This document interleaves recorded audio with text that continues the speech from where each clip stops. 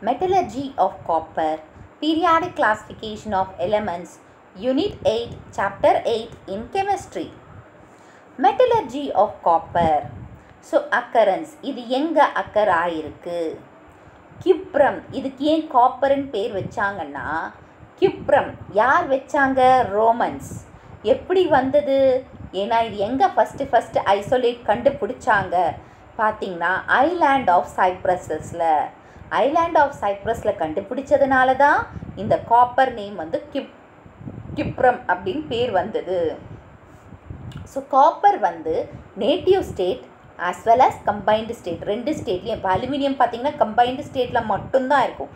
ஆனால் காப்பர் வந்து நேட்டிவ் ஸ்டேட்னா, இப்போ அவங்க ஊர் எந்த ஊர் அந்த இடத்துலையும் இருக்கும். கம்பைன்டு ஸ்டேட் ரெண்டு இதில் இப்போ சியூவாகவும் இருக்கும் அண்ட் இந்த மாதிரி கம்பைன்டு ஸ்டேட்டாகவும் இருக்கும். ஸோ காப்பர் வந்து native state as well as combined ஸ்டேட்டில் கிடைக்குது. Some of the important ores of copper பார்த்திங்கன்னா, copper pyrites CuFeS2, cuprite or ruby copper Cu2O, copper gland Cu2S. The chief ore of copper வந்து copper pyrites. So இதில் 76% world production of copper, உலகத்திலேயே 76% production of copper வந்து இந்த ஓர் copper பைரைட்டில் இருந்து தான் எடுக்கிறாங்க. So இது எப்படி எடுக்கிறாங்க? அதாவது extraction of copper from copper pyrites involves the following steps. So இந்த ஸ்டெப்ஸை பற்றி நம்ம பார்க்க போகிறோம், எப்படி ஒரு காப்பர் வந்து பைரைட்ஸ்லேருந்து எக்ஸ்ட்ராக்ட் பண்ணுறாங்க. ஸோ ஃபஸ்ட்டு ப்ராசஸ் வந்து concentration of wore. So the ore is crushed and the concentrated by flotation process. First வந்து அந்த ஓரை நல்லா இடித்து பொடி பண்ணிடுறீங்க. பண்ண பிறகு நான் ஆல்ரெடி சொன்ன வீட்டில் வந்து அம்மா கடைவாங்கல்ல அந்த மத்து போட்டு, அந்த மாதிரி ஒரு இன்ஸ்ட்ருமெண்ட்குள்ளே என்ன போட்டுடுறோம், பைன் ஆயில், வாட்டர் எல்லாத்தையும் சேர்த்து ஓரையும் போட்டுடுறீங்க. ஒரு நடுவில் ஒரு மத்து மாதிரி ஒரு மிஷினை போட்டு கரண்ட்டை பாஸ் பண்ணுறீங்க. அப்படி கரண்ட்டை பாஸ் பண்ணும்போது இந்த ஓர் வந்து ஃப்ளோத் நுர மாதிரி மேலே வந்துடும். ஓகேவா? அதை வச்சு பிரிச்சிருவாங்க. இப்போ உங்களுக்கு இந்த ஃபோர்த் ரொட்டேஷன் ப்ராசஸை பற்றி பார்க்கணுன்னு பார்த்தீங்கன்னா, நான் இதுக்கு முன்னாடி இருக்கிற வீடியோவில் இதை பற்றி எக்ஸ்பிளைன் பண்ணியிருக்கேன். Types of separation and concentration of ஓரில் இந்த ஃப்ளோத் ரொட்டேஷனை பற்றி எக்ஸ்பிளைன் பண்ணியிருக்கேன். உங்களுக்கு வேணும்னா லிங்க் வந்து டிஸ்கிரிப்ஷன் பாக்ஸில் இருக்குது, அங்கே போய் லிங்க் கிளிக் பண்ணி பார்த்தீங்கன்னா உங்களுக்கு ஈஸியாக புரியும். ஸோ அந்த ப்ராசஸ் தான், அந்த ப்ராசஸை வச்சு தான் இந்த ஓரை க்ரஷ் பண்ணி கான்சன்ட்ரேஷன் ஃப்ளோத் ரொட்டேஷன் ப்ராசஸில் பண்ணி வச்சிடுறாங்க. இது ஃபஸ்ட்டு. செகண்ட் வந்து ரோஸ்டிங். இப்போ கான்சன்ட்ரேட் பண்ண ரோஸ்டிங்னாவே என்னது, வறுக்கிறது. ஓகேவா? கான்சன்ட்ரேட் பண்ண ஓரை ஏரில், அதாவது ஏரை மட்டுமே யூஸ் பண்ணி நல்லா வறுக்கிறாங்க, ரோஸ்டட் பண்ணுறாங்க. So the concentrated wore is roasted in excess of air. இப்போ புரிஞ்சுதா? So during the process of roasting the moisture and volatile impurities R removed. So அந்த ரோஸ்டிங் பண்ணும்போது, நல்லா வறுக்கும்போது அந்த ஓரில் இருக்கிற அந்த மாய்ஸ்சர், ஒரு மாதிரி ஈரப்பதம், அப்புறமா இம்ப்யூரிட்டிஸ், அதாவது அதில் இருக்கிற வேஸ்ட் மெட்டீரியல் எல்லாத்தையுமே ரிமூவ் பண்ணிடலாம். சல்ஃபர், பாஸ்பரஸ், ஆர்சனிக், ஆன்டிமோனி இதெல்லாமே ஆக்சைட்ஸாக ரிமூவ் பண்ணுறாங்க. So sulphur, phosphorus, arsenic, antimony R removed as oxides. So copper pyrite is partly converted to sulphides of copper and iron. So இந்த மாதிரி roasting பண்ணும்போது copper pyrite எப்படியா மாறிடுச்சு? Sulphides of copper and அயனாக மாறிடுச்சு. இப்போ பாருங்கள், இது வந்து காப்பர் பைரைட் CuFeS2. இவங்களோட ஆக்சிஜன் சேர்றாங்க, அதாவது ஏரில் வறுக்கிறாங்க இல்லையா? அப்படி வறுக்கும்போது என்ன கிடைக்குது? Copper sulphide Cu2S and FeS வந்து iron sulphide R ferrous sulphide. Plus எந்த கேஸ் வெளியில் போயிடுச்சு? சல்ஃபர் டை ஆக்சைடு SO2 இல்லை SO2, sulphur di oxide SO2. ஓகேவா? இந்த கேஸ் வெளியில் போயிடுச்சு. இப்போ என்ன சொல்கிறாங்க? காப்பர் பைரைட்டோட ஆக்சிஜன் வந்து சேர்ந்து ஹீட் பண்ணோம்னா சல்ஃபைடு ஆஃப் காப்பரும் சல்ஃபைடு ஆஃப் அயனும் ஃபார்ம் ஆகுது. இப்போ smelting process. The roasted wore is mixed with powdered Coke and sand and is heated in blast furnace to obtain matte Cu2S plus FeS and slag. So இப்போ roasted ஓரை நல்லா mix பண்ணி powder பண்ணுறாங்க. யாரோட? Coke and சாண்டோட mix பண்ணி blast furnace, பெரிய கடாய் அதில் போட்டு வறுக்கிறாங்க. அதாவது இந்த ரோஸ்டட் ஓரையும் கோக்கையும் சாண்டையும் போட்டு நல்லா வறுக்கிறாங்க. அந்த வறுக்கும்போது நம்மளுக்கு என்ன கிடைக்குதுன்னா மேட்டி. அந்த மேட்டியில் என்ன இருக்குது? காப்பர் சல்ஃபைட், ஃபெரஸ் சல்ஃபைட், இந்த ரெண்டுமே இருக்குது. ப்ளஸ் ஸ்லாக் வந்து வேஸ்ட்டாக ஒரு மாதிரி திக் ஜெல் மாதிரி கிடைக்குது. அந்த ஸ்லாகை மட்டும் நம்ம ரிமூவ் பண்ணிடணும். So the slack is removed as waste. இப்போ புரியுதா? நெக்ஸ்ட் போலாமா? பெஸ்மரைசேஷன். இப்போ அந்த மோல்டன் மேட்டி, அதாவது sulphide of copper and iron, அது மேட்டியாக இருக்கு இல்லையா, மோல்டன் மேட்டியாக இருக்குது. அது வந்து பெஸ்மர் கன்வெர்ட்டருக்கு ட்ரான்ஸ்ஃபர் பண்ணுறாங்க. அப்படி கன்வெர்ட் பண்ணும்போது என்ன கிடைக்குது? பிளிஸ்டர் காப்பர் கிடைக்குது. இப்போ பாருங்கள், molten matte is transferred to Bessemer converter in order to obtain blister copper. ஓகேவா?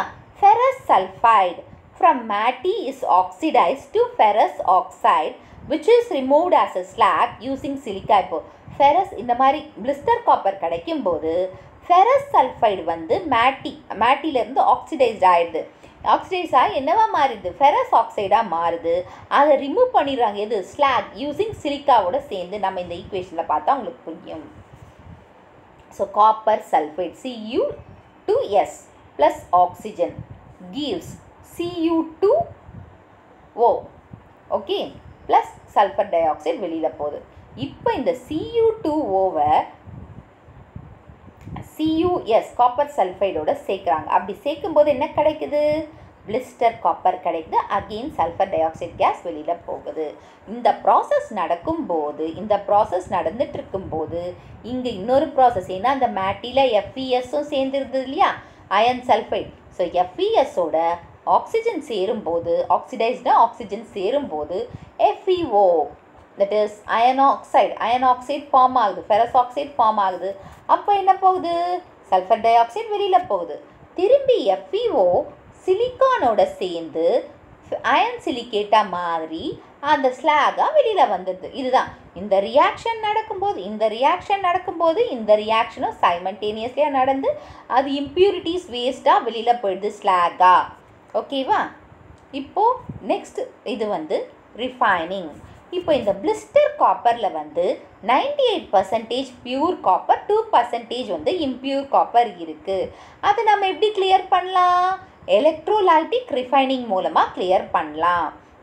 ஸோ இந்த மெத்தடை வந்து மெட்டல் வந்து ஹை டிகிரி, அதாவது ரொம்ப பியூரிட்டிக்காக நம்ம செய்கிற மெத்தட் தான் இந்த ரிஃபைனிங். ஸோ இந்த ரிஃபைனிங்க்கு நம்ம என்ன யூஸ் பண்ணுறோம்னா கேத்தோட், ஆனோடு. ஏன்னா எலக்ட்ரோலைட் கரண்ட் பாஸ் பண்ணோம்னா கேத்தோட் பாசிட்டிவ் நெகட்டிவ் டெர்மினல் இருக்கணும் இல்லையா. ஸோ கேத்தோட் வந்து ஒரு தின் பிளேட் ஆஃப் பியூர் காப்பரை எடுத்துக்கிறாங்க. அண்ட் ஆனோட் வந்து இம்பியூர் காப்பர் மெட்டல் ஒரு பிளாக்காக எடுத்துக்கிறாங்க. இப்போ அந்த எலக்ட்ரோலைட் நடுவில் அந்த கரண்ட் பாஸ் பண்ணுறதுக்கு ஒரு இது வேணும் இல்லையா, சொல்யூஷனு. அது என்ன எடுத்துக்கிறாங்கன்னா copper sulphate solution acidified with sulphuric acid. அது அசிடிக்காக இருக்குது. அது யாரோட ஆட் பண்ணுற? Copper sulphate solution plus sulphuric ஆசிடோட சேர்றாங்க. அப்படி சேரும்போது இப்போ என்ன பண்ணுறாங்க? அதாவது கேத்தோடு வந்து டின் metal plate of copper metal எடுத்துக்கிட்டாங்க, பியூர் காப்பர். இன்னும் ஆனோடு வந்து பிளாக் ஆஃப் இம்பியூர் காப்பர் எடுத்துக்கிட்டாங்க. அண்ட் எலக்ட்ரோலைட் சொல்யூஷன் வந்து copper sulphate with acidified sulphuric acid எடுத்துக்கிட்டாங்க. இப்போது கரண்ட்டை பாஸ் பண்ணுறாங்க. ஸோ கரண்ட்டை பாஸ் பண்ணும்போது பியூர் காப்பர் வந்து கேத்தோடோட ஒட்டிக்கும், இம்பியூர் காப்பர் வந்து ஆனோடோட ஒட்டிக்கும். அது வந்து ஸ்லட்ஜ் மாதிரி இருக்கும். ஸ்லட்ஜு இப்போ சாக்கடை தண்ணியிலாம் எடுப்பாங்கள்ல ஸ்லட்ஜு வேஸ்ட், அந்த மாதிரி ஸ்லட்ஜ் மாதிரி இருக்கும். அதுக்கு பேர் வந்து ஆனோட் மட். Physical properties of copper: reddish brown metal, high lustre, high density, high melting point, 1356 degree Celsius.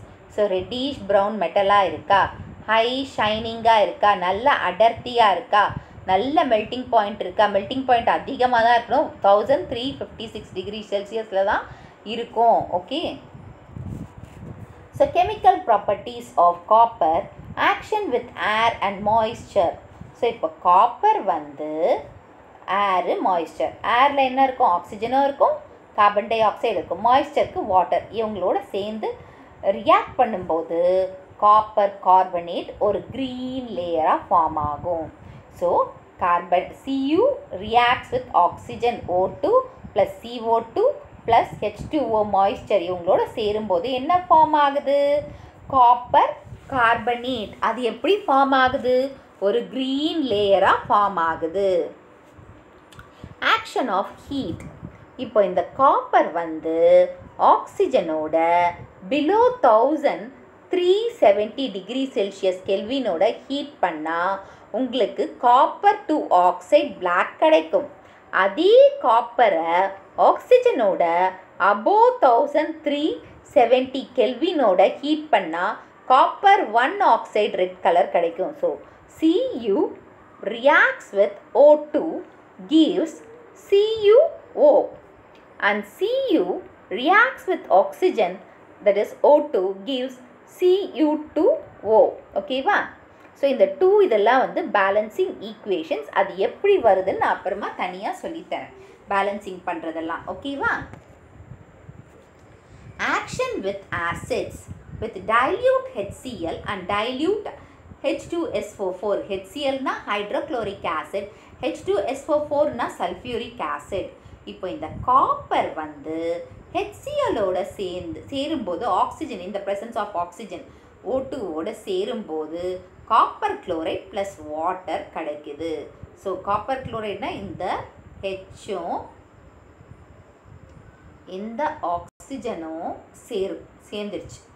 சேர்ந்து என்னவா ஃபார்ம் பண்ணுது? அதாவது வாட்டராக சேருது.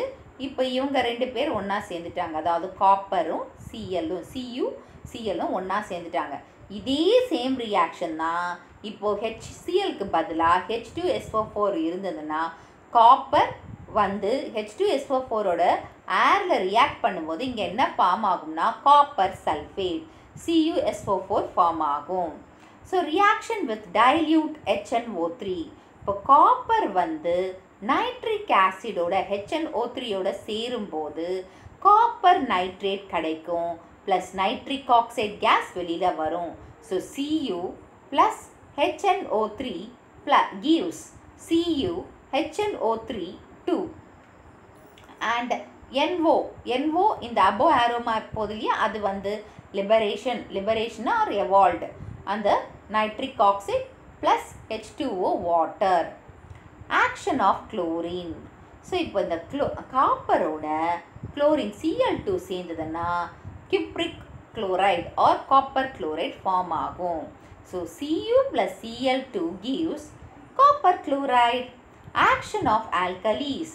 ஸோ காப்பரால் ஆல்கலீஸ் வந்து copper is not attacked by ஆல்கலீஸ். காப்பரால் ஆல்கலீஸ்க்கு எந்த பாதிப்பும் இல்லை, அதனால எந்த ரியாக்ஷனும் ஃபார்ம் ஆகலை. Next, uses of copper. It is extensively used in manufacturing electric cables and other electric appliances. So இது வந்து எலக்ட்ரிக் கேபிள்ஸ்லேயும் எலக்ட்ரிக் அப்ளையன்சஸ்லேயும் யூஸ் பண்ணிகிட்ருக்காங்க. இந்த காயில்ஸ் அதெல்லாம் யூஸ் பண்ணிகிட்ருக்காங்க, செஞ்சிட்ருக்காங்க. It is used for making utensils, containers, calorimeters and coins. So utensils-னா vessels, கண்டைஸ்னா பெரிய பெரிய container use பண்ணிகிட்ருக்காங்க, கலோரிமீட்டர்ஸில் use பண்ணுறாங்க, காயின்ஸ். ஒரு காலத்தில் வந்து இந்த காயின் தான் வந்து நம்மளுக்கு என்னவாக இருந்தது, இப்போ எப்படி ருப்பியாக இருக்கோ அந்த மாதிரி காசாக அந்த ஒரு காலத்தில் யூஸ் பண்ணியிருக்காங்க. And it is used in electroplating. எலக்ட்ரோப்ளேட்டிங்க்கு காப்பரை வந்து ஆனோடாவோ காத்தோடாவோ யூஸ் பண்ணிகிட்ருக்காங்க, கேத்தோடோவா. It is an alloyed with gold and silver for making coins and jewels. So நம்ம கோல்ட் அண்ட் சில்வர், அதாவது நம்ம கோல்டில் கொஞ்சம் காப்பர் கலந்தால் தான் நம்மளுக்கு அந்த ஷேப் வரும். ஏன்னா பியூர் ஃபார்மில் கோல்டை வந்து ஷேப் கொண்டு வந்து வளையலாவோ இல்லை ஏதோ வேறு செயினாவோ மாற்ற முடியாது. ஸோ அதுக்கு கொஞ்சம் காப்பர் ஆட் பண்ணாதான் முடியும். ஸோ யூசஸ் ஆஃப் காப்பர் வந்து 4 மார்க்ஸில் கேட்கலாம். ஓகே, ஸோ இந்த வீடியோ பிடிச்சிருக்குன்னு நினைக்கிறேன். லைக் பண்ணுங்கள், ஷேர் பண்ணுங்கள், சப்ஸ்கிரைப் பண்ணுங்கள். Science easy tech channel.